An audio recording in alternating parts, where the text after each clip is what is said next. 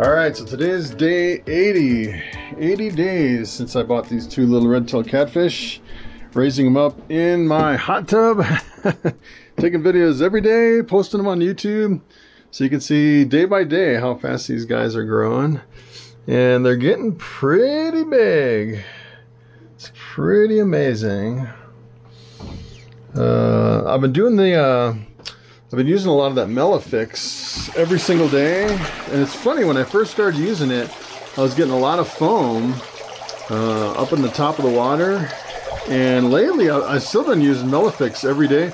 I've been dosing it at night, using about one capful, which is about 10 mils for, this is 350 gallons, and it seems like it's not really foaming that much anymore, and it really seems like it's pretty much eliminated all the kind of the film I had up on top of the water, which is kind of interesting.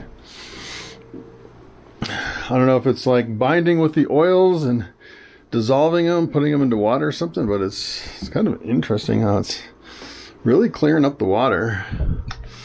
Alright, so today we're doing cod, feeding fresh caught, wild caught cod from the freezer, not fresh caught. No, we do not live by the ocean. I'm up here in the mountains. All right, so I'm gonna take this camera, put it in an underwater housing, and give you some underwater video.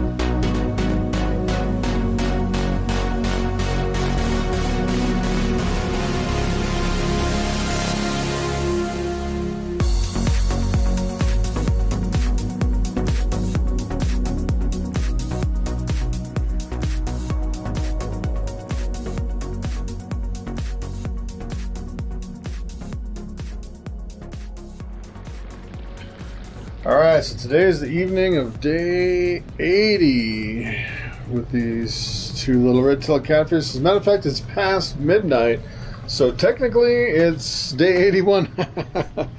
And today, first thing we're going to do is we're going to add some Malefics. I've been adding just one little capful every single night for the last few days. It's been really doing great.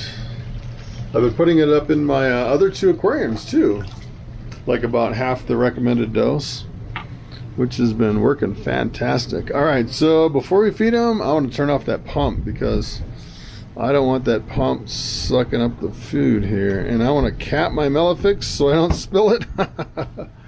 Yeah, if I spill that Malefics, whew, this whole house would smell like Malefics for the next month probably. That stuff is pretty potent.